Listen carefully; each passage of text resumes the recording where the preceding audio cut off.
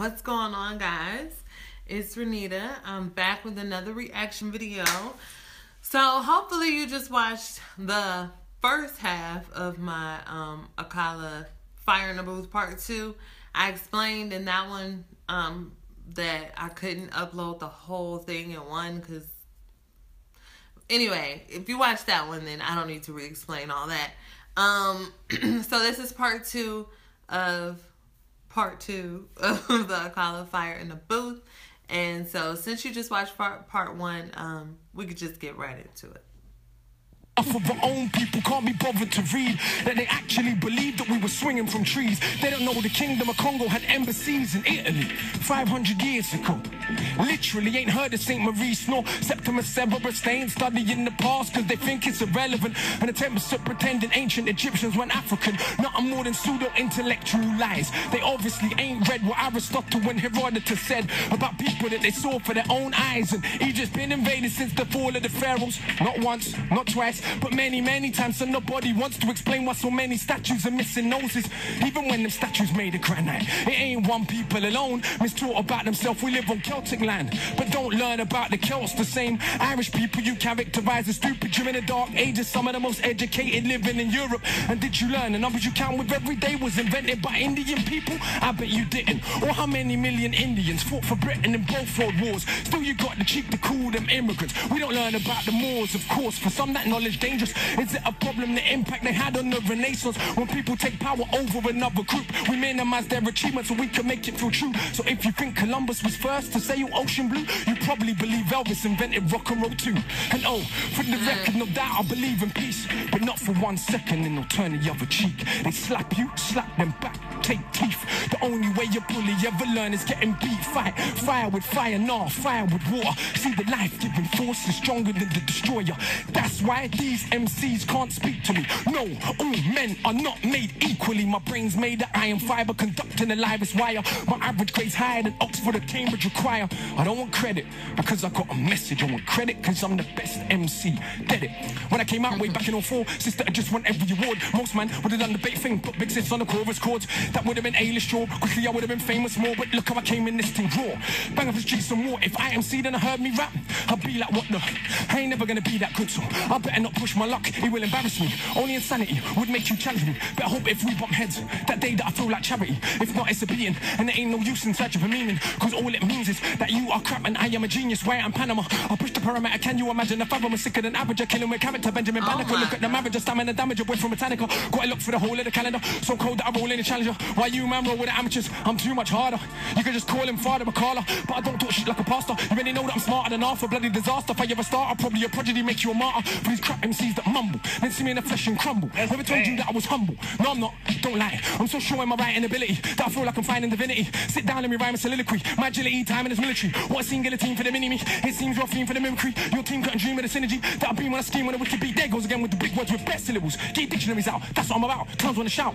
Flash them, smash them in the mouth. Bloody professor, a man of the letters I read and I'm sure that I'm better. Never regret an endeavor to dead an oppressor. I think that the lepers that think that their pleasures are better endeavors. Don't all of our pressures, but see me, born in a rage. Maroon blood coursing my veins. As you can see, I was born for the stage, but I'll never be their cultural made. Some say that we're political, is what they're doing isn't. Don't they preach a political doctrine called materialism? But for all the Italian clothes that you wear, or German cars that you drive, or French champagne that will buy, will still be monkeys in their eyes. So why you were begging it? Who knows? Italians fight to wear Jamaican clothes. Italians call their own women, but everyone's entertainment, bro.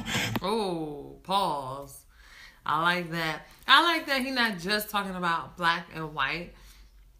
Like on the surface, it could probably sound like that, but he mentions like about the Irish. He talked about how we're on being on Celtic land and you don't even learn about the Celts. And talked about the Indians. Talked about all different types of history like that most people don't learn about in school.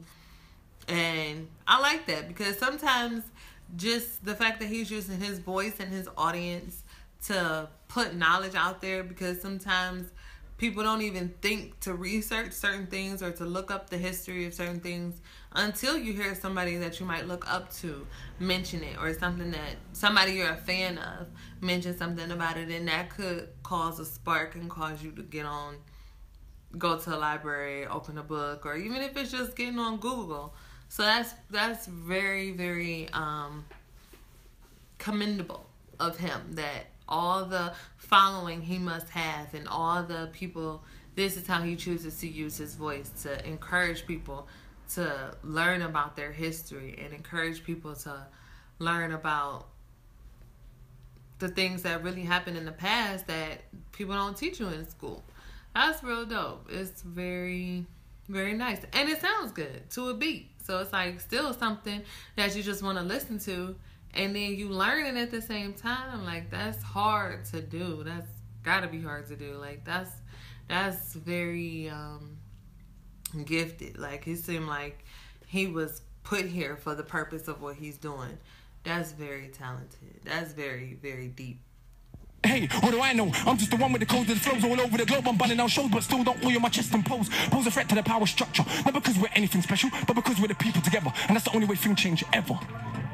Oh my gosh. Akala just tore the building to pieces! Yeah. I don't even know what to say! Akala definitely just tore the building to pieces. I know it's not over. I read y'all comments where you was like, there's a second part, so don't cut it off early. I'm not. I just wanted to say that first half of part 2, that was amazing. That was really good. So I can't even imagine what he about to say now. I feel like I just been schooled for a hot minute right there. Certain MCs, you know what? Like, I don't want to hear you. Don't call my phone. If you ain't coming to destroy a beat like that, don't call my phone or you're going to get a voicemail. Akala, wow. Good I don't hype even know man what to right say. there. That's a good... Yo, little story. Let's take him down. Yo, listen. Yo. I know you gonna dig this. Absolute power corrupts, absolutely, but absolute powerlessness does the same. It's not the poverty, it's the inequality we live with every day that will turn us insane. Absolute power corrupts, absolutely, but absolute powerlessness does the same. It's not the poverty, it's the inequality we live with every day. Yo, listen.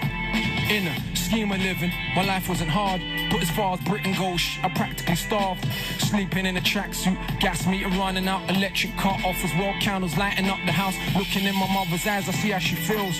The strain and the pain of just paying bills that ain't real. And that's how I grew, like so many more. And that was part of who I am very sure. You wanna know the rage I feel in my stomach? No, my mom and dad's blood when I was still in her stomach. And not everything that happened I will put in 16s, but I will tell you enough so you will know what I mean. My boy's mother got cancer the same time as mine, but his mother died and mine survived. It was crazy back then. When I was like 10, already had the mental strength more than many grown men. This was a couple years after my stepdad left. Did he really know the crazy mess that he left? Because mum done recover from the lumps in her neck, but being poor and alone couldn't cope with the stress. My big sis fought, so much so, now I hadn't left school. When she left home, I was 13 by now, still a little kid, innocent. Next couple years though, will turn him to a militant. That is the result of no food in the fridge. And every other day you're getting searched by the pigs. Plus these patronizing teachers, though my grade 6, trying to emasculate me, yeah, turn me to a Anna. Don't mean a woman, please let me be clear. I mean a spineless man, because what do they fear? More than a working class brown male with a brain. When our energy is harnessed, everything changed. Look at Pac, look at Marley, look at Hendrix, look at Garvey. This is the potential that is wasted on a daily basis. A racist, classist world that we live in. Still we coming for nothing and we educate millions. I see why it scares you. It's like, how dare you overcome obstacles that we have been careful to place in your way every step of the way. In this so-called democracy where kids get sprayed, blacks and the Asians, Turks and the chavs, crowded in council flats, living like ants. And who's more confused than so-called white trash, talking this madness about they want their country back? It never was yours. You should read more. What they did to brown people, they did to their own poor. But people's memory's short, so much that I'm seeing black and Asian kids cuss Eastern Europeans. No pot to piss in, makes competition. I fail to see how this is an effective system when cats and dogs in America and Britain eat better food than most of humanity, and we spend our technology only on killing. How is this more than sophisticated savagery? It was once said, the world is a stage, each person just an actor with a part to play, like the middle class kids and kids of the rich that have everything, but yet still they pissed on their coke and ketamine, strung out on I ain't generalizing.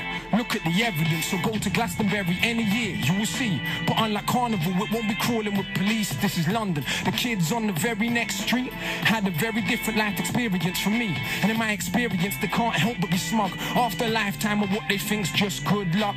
But they're still more anxious and more thankless. Unearned privilege weighs like an anchor. That's why they copy what we do, trying to be what they not. They will grow up though and get better jobs and maintain a system that they claim that they hated. They can't fight against, they got a stake in this matrix. Hip-hop is just a fad to them. You didn't know? But for us, this is our living, breathing soul. And yeah, they might backpack in South America or even volunteer in an African village. But all said and done, when push comes to shove and hits the fan of middle class and British, and I ain't even dissing.